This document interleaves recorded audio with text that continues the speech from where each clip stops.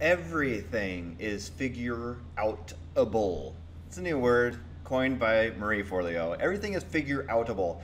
But if you've heard that, that voice might be in your ears right now as you're trying to figure out why in the hell it's so hard to figure outable why WebinarJam or EverWebinar's registration buttons, that little click to pop up to opt in to the EverWebinar or Webinar Jam, is not working when you try to implement it on your own website or a LeadPages or ClickFunnels or any external custom landing page that you're using to drive traffic.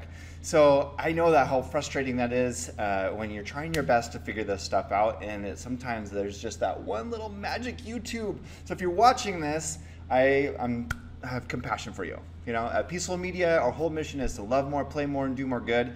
And I know that this registration button from WebinarJam/EverWebinar it should not be holding you back from doing all the good that you want to do in the world. So what I decided to do is, as I was working with a client here today, Mandy Degelsmith, over at mandydegelsmith.com, we were just talking about this, and I was trying to show her how to do this, how to integrate it with the LeadPages landing page.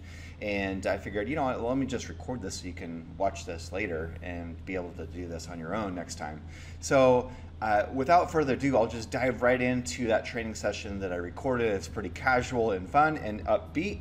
So hopefully this will help you get on your way as soon as possible to get out there and get registrants for your positive difference-making event from WebinarJam or EverWebinar. All right, peace, y'all. I'll see you later. I'm Jam at Peaceful Media. Okay, Jam here at Peaceful Media with our wonderful client, Mandy Degelsmith. She is the proud owner of a LeadPages sub-account and a phenomenal new funnel coming out to the world, all about how to finally end your dieting troubles. She has the secrets. The only 5% know who succeed in their diet. But we are up against a problem because it's integration time. We have a custom opt-in page for an EverWebinar/WebinarJam webinar. So how do we do it? Well, let's dive over to her EverWebinar account. Now, she has gone through most everything in the setup of this EverWebinar, and during her process, she chose from the registration pages, registration style, to do it with her own design. So what we needed first before we could do that was the URL of our lead page, wherever that lead page is going to be hosted, whether that's embedded in a WordPress site or otherwise, or if you're using the LeadPages URL, you just need to have that URL dialed so that you can tell EverWebinar, this is the opt-in page now. Okay, so once you plug that in and confirm, then when you come out to your finished webinar, the end of dieting, sexy, sexy hook, and we come over here to embed the registration box, we can grab all of that code, copy the code, and come on over to our lead page. Now this lead page has two opt-in buttons. I'll show you the end result here. We're going an opt-in button up here and an opt-in button down here. Both of these need to fire up, need to pop up an EverWebinar opt-in. But because I set this up and Mandy changed her webinar, duplicated, changed her webinar, naughty, it no longer works because that webinar that I had integrated with LeadPages no longer exists. So now I'm going to go through, most of the hard work is done. I just need to update the script or that piece of code, this piece of code right here that I copied from EverWebinar. A lot of this code in here is junk. You know, they make it as easy as possible, I suppose, for you to drop those buttons on your page as long as you're in HTML mode.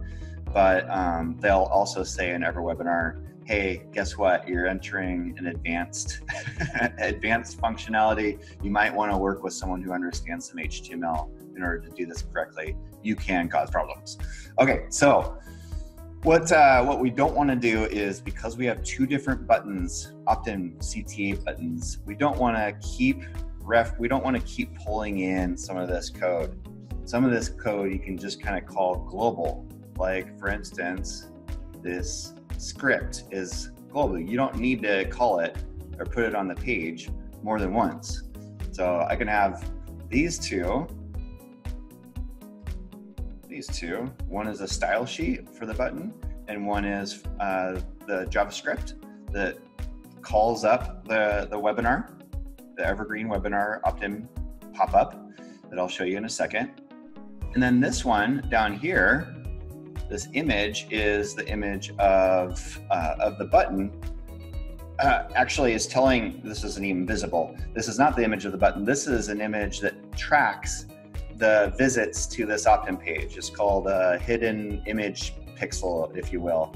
And you can see that all these little variables inside this image are telling Google, or not Google, WebinarJam / Everwebinar, hey, for this member and this webinar, they just made a visit to the registration page. This is really key for your tracking, so that you can know how well your thing is working, your opt-in page is working.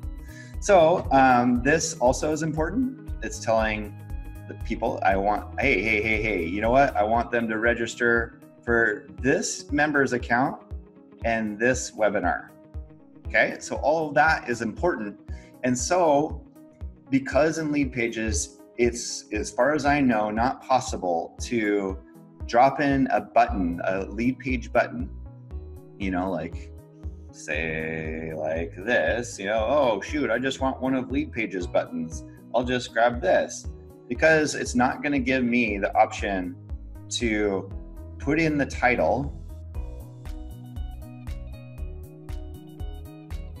fields. When I do this, see, no title, no anything else, then I have suspicion, and I tested this, that it's not going to work. It's not going to communicate back to Everwebinar, WebinarJam, hey, this is what I want to opt into. Come on now. So I'm not doing it that way. I'm just using, for the most part, just using Everwebinar's strict code, but I'm stripping out stuff that doesn't really matter. Which isn't much. So in this top one, you'll see that I have. You left all that code in there. So I put all this code in here. And then I wrote a bit extra code to just improve the aesthetics of that button, because it comes out looking okay, but it's kind of small and clunky looking. So I dropped in all of this code, all the code that they gave me once, and then only the code that is corresponding to that particular button on the page once. So let me pair this up. I know it's a little hard to see. Actually, I don't even need this image twice. So that's a modification I can make there. So let's actually drop all this in a notepad so you can see what's going on. All right, so you can see like the elements, right? So the style sheet is right there. The script is right here. The tracking image pixel is right there. You can see all those things up there. And then this little piece right here is all of the button. So this is the only piece that I need to put in wherever I want a button that pops up the Everwebinar opt-in. The rest of it can be once. So I will only have all of the code in one of the custom HTML widgets inside of LeadPages.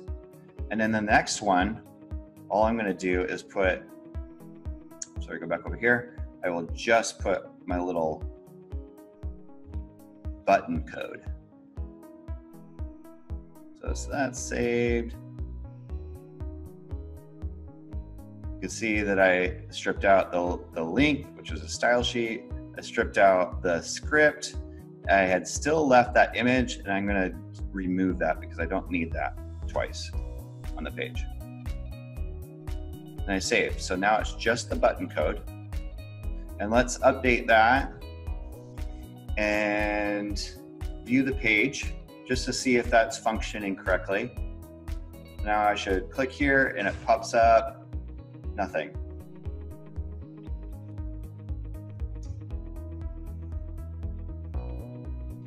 That's clearly broken.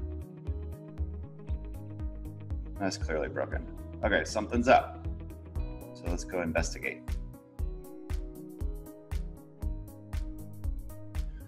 Oh, shit. Duh. It has the old code. Were you trying to tell me that before? And I just wasn't listening. There's all that code in there? This is the new code. Right. And I'll just group this. I saw the old code. Duh. Okay, so I'll group all the things that are sort of global one-time elements at the top, and then my little button. If you don't change anything, how can you expect different results? Sports psychologist, Mandy, Degelsmith. Okay, now I drop all that good stuff in there. So it's got my one-times and my globals.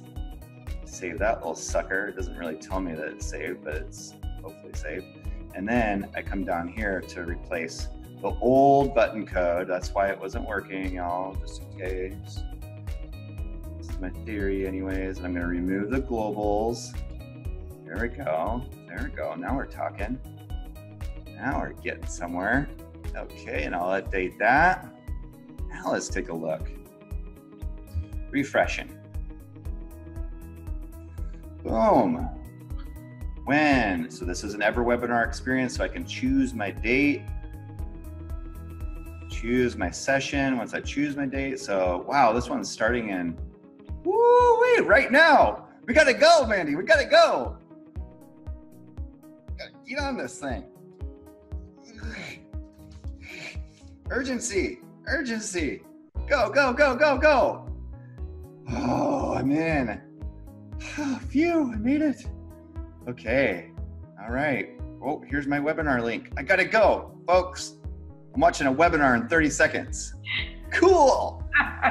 All right, so once I go through this, I'll sign up for a discovery session with Mandy and get a very holistic look at my health and psychology. If you didn't know, Mandy's a PhD in psychology, basically, yeah. Yeah. I mentioned sports psychology because she also is really good at that. We've had many conversations about it, but she's awesome, and you might want to check her out, mandydegelsmith.com. Okay, so that's updated. Now let's talk about the final piece where I modified the buttons to look a little prettier.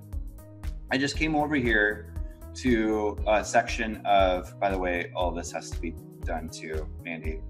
I came over here to a section where I can add things to the tracking code section.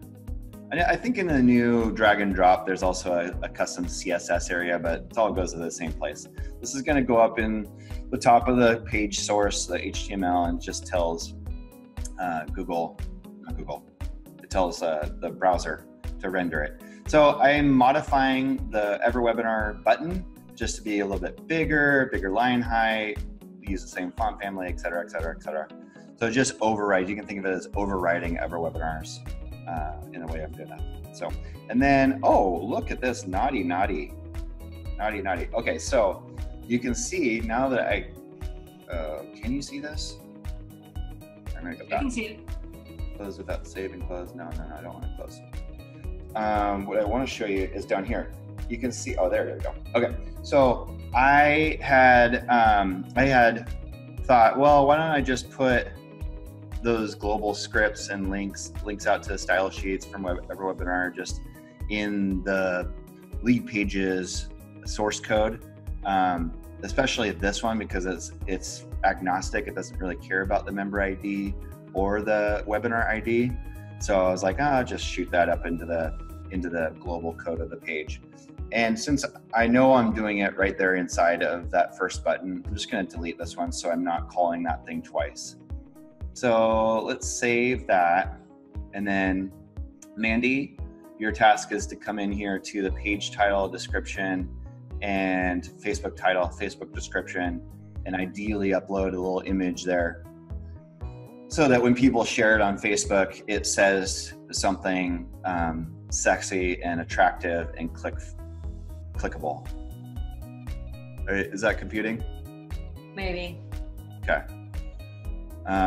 So for instance, you'll see like some of the things I've written before for my opt-in pages for Peaceful Media is download one-page website homepage guide, right? Yours might be, here are the secrets of losing weight that only 5% people know. Something along those, just like, oh, interesting. I'm curious about that. Okay. And your image and your description support that. And then anytime someone shares this opt-in page to Facebook, social media, if it gives a preview of that page, which Facebook does really well, it'll include all those elements. Okay. Got it? Save and close. Okay. So I think that's it. I'm going to stop sharing. Hope you've enjoyed this tutorial about EverWebinar and LeadPages and or any custom landing page or website that you're using where you have access to the HTML. All right, peace.